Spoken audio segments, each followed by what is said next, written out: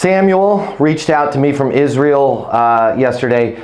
He's having some difficulties, and I appreciate the honesty because we're all there at some point. Samuel is having some difficulties with this whole concept of perfectionism in sales, trying to be perfect, beating yourself up, trying to really focus and be perfect. So I want to talk a little bit before we get started about managing perfectionism in sales. Perfectionism in sales, it will either make you or break you. So who wants to unmute themselves? What is, if we just had to come up with a quick definition, somebody rapid fire unmute yourself. What is perfectionism in sales? Perfectionism will make you or break you. What is it in sales? I think always trying to be right about everything. Always trying to be right about everything. Anyone else? I think it's just overthinking things. So you're actually procrastinating and not focusing on the task. Trying to be so perfect that you're just misguided. Yes, overthinking things.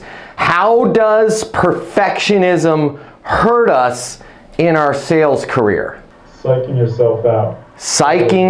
Always overthinking things. Psyching yourself out, overthinking things. Slowing things down. Slowing things down, yes. How else does perfectionism in sales hurt us? It stops your progress. Stops your progress. I agree. You're focused so much on being perfect, you don't get anything done. Now here's another question though. How does perfectionism in sales help us? Could it help us? How does it help us? Anyone want to take a stab at that? It allows you to create systems. Allows you to create systems. I love it. Ability to separate yourself from your competitors. Ability to separate, yes, ability to separate yourself from your competitors. We're in a phase right now in our society where, I'll throw around some buzzwords, imposter syndrome, right? And it's like everybody's all gotten really freaked out about, oh, I don't want to try and be too perfect.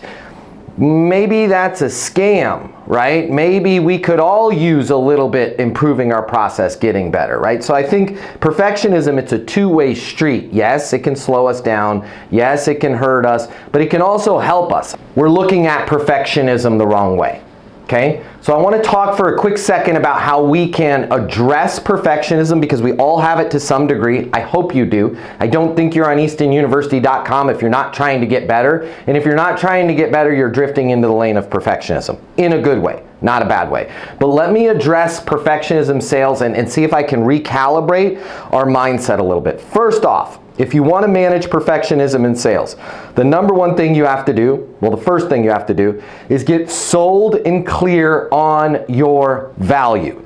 Not sold and clear on your product, not sold and clear on your promotions, not sold and clear on your freaking comp plan and how much money you're going to make if you do 147% of plan this quarter. Sold and clear on your value, about what you bring to the world in terms of your product, solution, and yourself.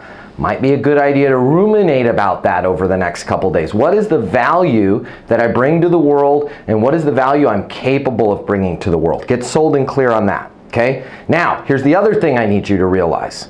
If you tend to be a perfectionist, you need to get rid of that noise right here, right now. Because I'm the only sales coach that has ever talked about this and probably will ever talk about it until people start stealing my stuff, okay?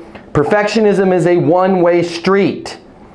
To be perfect in sales means you are the one doing all the talking, okay? That is not sales. That is marketing. If you want to quit your job and work in the marketing department, be my guest. But if you want to try and get perfect copy, perfect speak, have the perfect tempo within 29.5 seconds with all the perfect colors, that's marketing. Go work in that department. That's not sales. Perfectionism in relationships, not a good thing to strive for because the other person has to talk. And if we're getting frustrated because things aren't perfect, that means we're getting frustrated at them. And if we're getting frustrated at our clients and our prospects, that's not a good deal, okay? If you're striving to be perfection, if you're striving to be perfect, you're striving to have the perfect pitch. Ditch the frickin' pitch and start having better conversations, not perfect pitches. All right? Here's the other thing I need you to realize. I want you to be a perfectionist, but I want you to major in the majors and not major in the minors. Okay? Here's where we get, oh man, that voicemail wasn't perfect. Oh man, I studied 15 different, well, I teach one way to close, but I studied all these closing techniques and all these tricks and gimmicks from these other crappy sales coaches, and I just clearly can't deliver it perfectly. If you're focused on the little things, your spelling in your emails, how you left that voicemail, I want you to strive to be better. Sure, I'd like you to have less spelling errors, but focus on the majors. Get perfect on the majors. What are the majors? Here are the majors. Number one, what do I want that other person to know and feel about the current situation? Now, the current situation is not my product, my solution, my price, me, my special.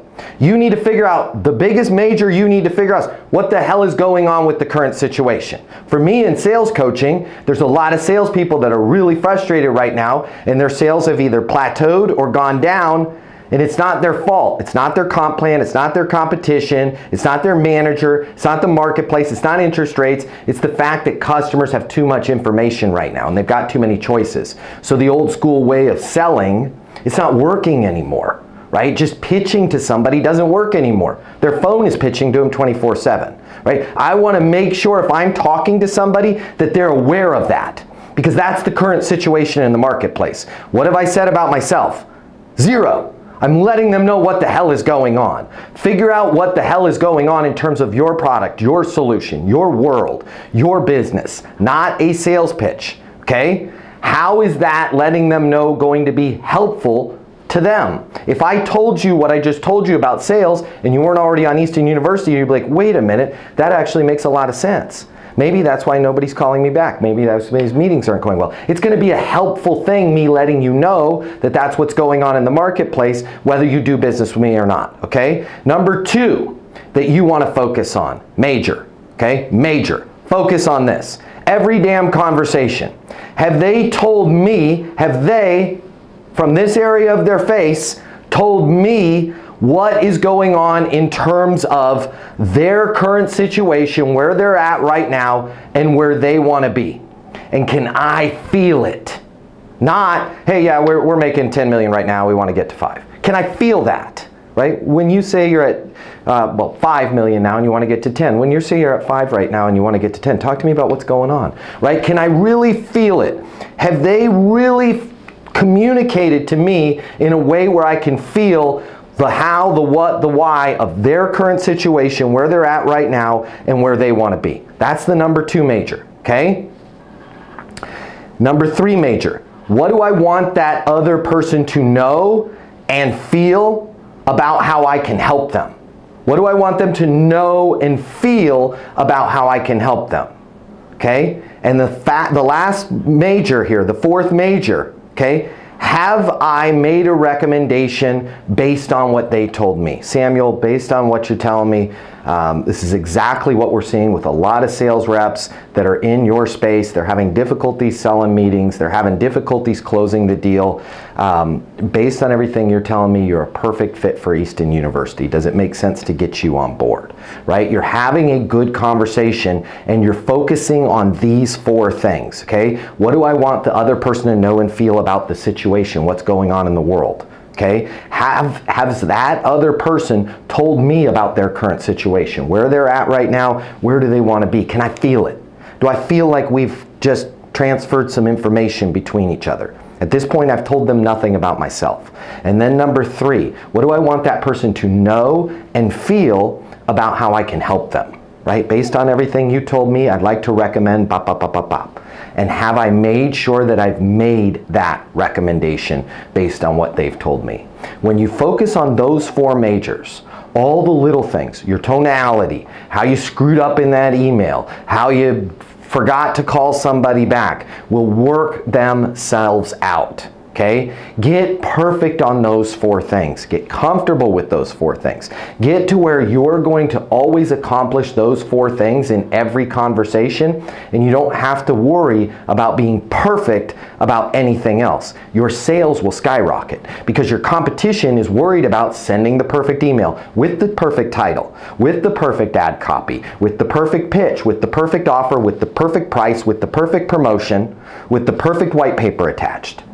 And that's not sales. That's marketing. And if marketing could sell your product, solution, or service on its own, they would. There's a lot of industries out there that don't need or have salespeople. They have websites, okay? Amazon, well, at least with their consumer division, they don't need us because they've got the perfect marketing, they've got the perfect way of communicating. All the rest of us that operate in a more complex business world need us. But we have to focus on how are we perfect in terms of getting that person's attention, letting them know what's going on in the world, having them tell us where they're at right now, where do they want to be. How can we know and feel where they're at right now, where do they want to be? How can they know and feel how we can help them? And have we made a recommendation based on what they've told us? When you can focus on those 4 things, you don't have to be perfect at anything else.